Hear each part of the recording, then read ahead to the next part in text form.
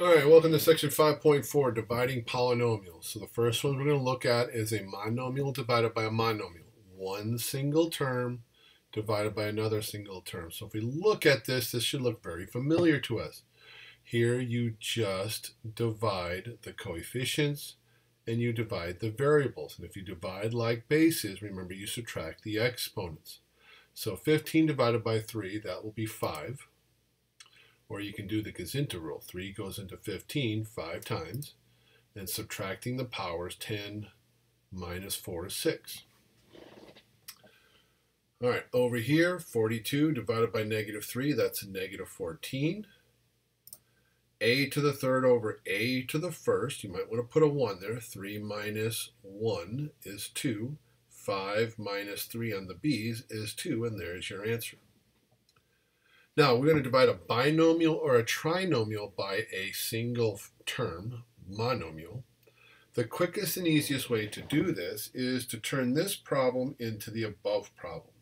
Rewrite this as two separate fractions. So as long as there's one term on the bottom, notice there's no plus sign, no minus sign like there's in the top.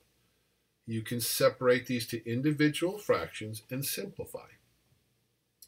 So 2 goes into 80 40 times. You're dividing like bases, subtract the powers. 5 minus 3 is 2. 40x squared plus 6 divided by 2 is 3. 7 minus 3 is 4 on the powers for your x. And there's your final answer. If they give us 3 terms, write 3 separate fractions. Now in this case, there's technically a 1 in front of the x to the 4th. So that's going to give me 1/3. Because I can't divide 3 into 1, and I subtract my powers. 4 minus 1 is x cubed. So it's okay to have a fraction in front of the variable. Plus 3 goes into 15 5 times. X to the third divided by x to the first, subtracting by 1 makes it x squared. Minus 6 divided by 3 is 2. X squared divided by x to the first, 2 minus 1, 1. All right, so if you can understand that, you can understand any type of division. Some people think, oh my gosh, now I'm dividing by a binomial. This problem's harder. No, it's not. Believe it or not, it's all based on this right here. We're going to write this up in the good old-fashioned style of a long division box. If there's any terms missing, you have to put a 0x to whatever power is missing. So it's x squared, x to the first, constant. Think of this as your ones place, tens place, hundreds place. Now, when you do division here, your goal is to eliminate this first term. Well, the 3 has no x to it, so it's impossible for the 3 to get rid of the x squared. But this x can get rid of the x squared. You're only going to divide leading terms. X squared over x. See, it looks just like those single fractions you saw on the previous slide. X squared divided by x is x. Put this x to the first above the 5x term. Now you want to distribute this x to everything to the front. X times x is x squared, x times 3 plus 3x. Keep it all lined up. Now you want to subtract both columns, so put in 2 minus signs. So the x squareds are now officially gone. That has to happen. If they don't cancel, you did something wrong. 5x minus 3x is 2x. Bring down the plus 6. Repeat the process. You now have a new leading term, 2x. That is now divided by x. You do this until the constant position is filled. Once the constant position is filled on the top, you have no more x's to divide by. 2x divided by x is 2, so we're going to put a positive 2 above the 6. Multiply the 2 out to the front, just like we did earlier with the x. So 2 times x is 2x, 2 times 3 is plus 6. Subtract both columns, 0 and a 0. That's my remainder is a 0. So if they ask, what is the quotient? It's whatever's on the top, x plus 2. The remainder, whatever down here on the bottom. All right, another example. 2x squared plus 5x minus 1 all over 2x minus 1, right into good old-fashioned long division box. Cancel out that 2x squared by dividing the first terms. Your leading terms are the only ones you can divide. 2x squared divided by 2x is x. Line that up above the 5x and multiply that to the front. X times 2x is 2x squared. X times minus 1 is minus 1x. Minus minus for both columns. Now notice here, x squared terms cancel, but minus a negative will turn that into a plus plus. 5x plus 1x is now 6x, and then we bring down the minus 1. Again, if those leading terms did not cancel, then you did something wrong here. Repeat the process. 6x is now my new leading term. 6x divided by 2x is a positive 3. Put that above the minus 1. Multiply the 3 to both terms. We get 6x and minus 3. Minus minus. 6x is cancel. Oh, but now I got minus a negative. That's going to come plus plus. Negative 1 plus 3 is a positive 2. So quotient, x plus 3. Now I have a remainder of 2. So again, this is the way Moore will probably want you to enter it because it's going to be easier to grade it. The official way to write out this answer is x plus 3 plus whatever your remainder is over what you were dividing by. Now, we didn't do this on the last problem because there's no reason to put plus 0 over that binomial. So if our remainder is a 0, we don't need the plus fraction at the end. But if you have a remainder, this is the official way to write the answer. Now you can see Moore is being lazy because they just want to grade these 3 terms and this term. They don't want to grade this, fraction bar, this in the denominator.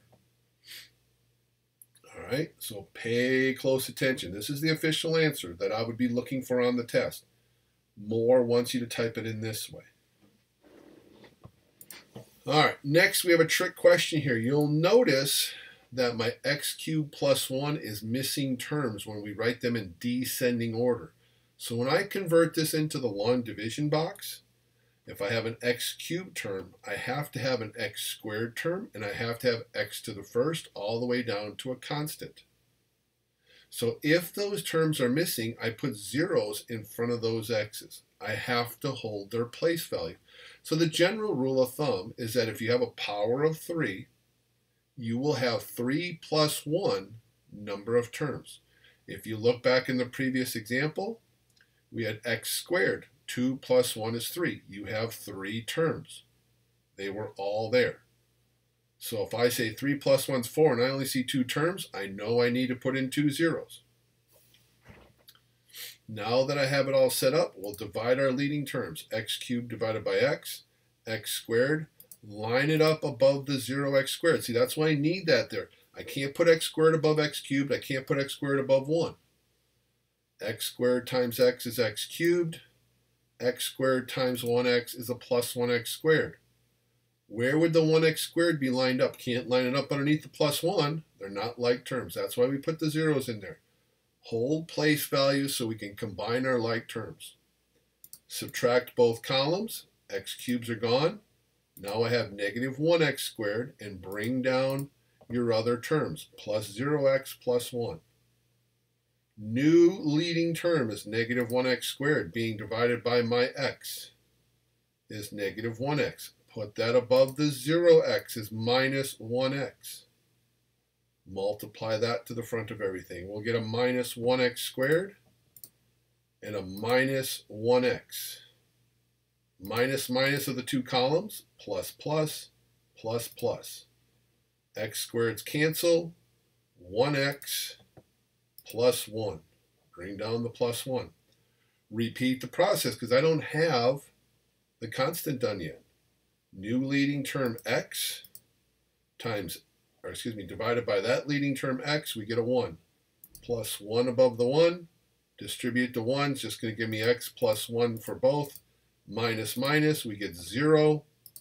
So my quotient is this trinomial, x squared minus x plus 1. My remainder is 0. Okay, now there is a shortcut that I'm going to quickly discuss here. These were the 3 problems I divided by. But because I am dividing by what we call a linear binomial, x to the first, x to the first, x to the first, you can do what is called synthetic division, which is a horizontal t-chart, and you only write the coefficients down, 1, 5, 6. On the top line, you take your x plus 3, put it up here in the upper left-hand corner, set it equal to 0, and solve it for x. Negative 3 goes on the bottom. So what we're going to do is what we say, run negative 3 through the synthetic division table. Underneath your 6, this is where your remainder will be. Now the steps to do this is you drop down the very first number, 1. Whatever it is, you drop it down. Then this negative 3 gets multiplied to the 1 and moved up to the second number underneath the 5. You combine this. 5 minus 3 is 2. Repeat. Take the negative 3, multiply it to the 2, get negative 6 under the 6, remainder is a 0. That's the remainder. This is the constant. This is the x to the first term. So x plus 2, that's my quotient. 0 is my remainder. Dividing by an x to the first is much quicker by synthetic division. Next problem, 2, 5, negative 1 across the top. 2x minus 1 equals 0. Solve for x. Add over the 1, divide by 2. 1/2 goes through the table. Drop down the 2. 1/2 times 2 is 1. 5 plus 1 is 6. 1/2 times 6 is 3. 3 minus 1, or negative 1 plus 3, is 2. Now, this was not our quotient. Because you divided 2 into the 1, you never had the opportunity to divide this 2 into this 2. So all these numbers to the left of the remainder all have to be divided by 2. 2 divided by 2, 6 divided by 2, 1x plus 6 divided by 2 is 3, with a remainder of 2. The remainder does not get divided by 2. It's just whatever inside to the left of the remainder box in this area here. The last one we just did, remember, missing 2 terms, 1, 0, 0, 1. Solve for x. X is negative 1. Negative 1 on the bottom here. Drop down the 1. Negative 1 times 1 is negative 1. Plus 0 is negative 1. Negative 1 times negative 1 is positive 1. Plus 0, 1. Negative 1 times 1 is negative 1. Plus 1, 0. Constant, x to the first, x squared. 1x squared minus 1x plus 1, or just x squared minus x plus 1, with a remainder of 0. All right, next example, we have a binomial, but it's not x to the first. So this problem you cannot do by synthetic division. We have to do this by long division. Power of 2 should have 3 terms. I'm missing x to the first, so I got to put a 0x out here. X to the fourth, 4 plus 1 is 5. I should have 5 terms. I only have 4. I'm missing x cubed, so I got to put a 0x cubed in. Now here we'll be lining up 3 sets of terms, which means there's going to be 3 minus signs to fill in. But you still just divide leading terms. X to the fourth divided by x squared is x squared. Line it up. X squared times x squared is x to the fourth. X squared times 0x, 0x to the third. X squared times minus 5, minus 5x squared. 3 minus signs. Cancels, cancels, plus, plus, 2x squared. If you cancel 2 columns, that's less work we have to do. That's a good thing. Bring down the 4x minus 3. New leading term. 2x squared divided by that x squared is 2. Line it above the minus 3. You do not have to put a plus 0x here. 2 times x squared, 2x squared. 2 times 0x, 0x. 2 times negative 5 minus 10. 3 minus signs cancels. Whoops, 4x minus 0, 4x. Minus minus plus plus, negative 3 plus 10, positive 7. Quotient, x squared plus 2. Remainder, 4x plus 7. Again, the official way to write this answer, because there was a remainder, x squared plus 2 plus remainder on the top over whatever you divided by. Everybody agree? All right. So part 1 of the video is now officially done. We'll get part 2 here in a second.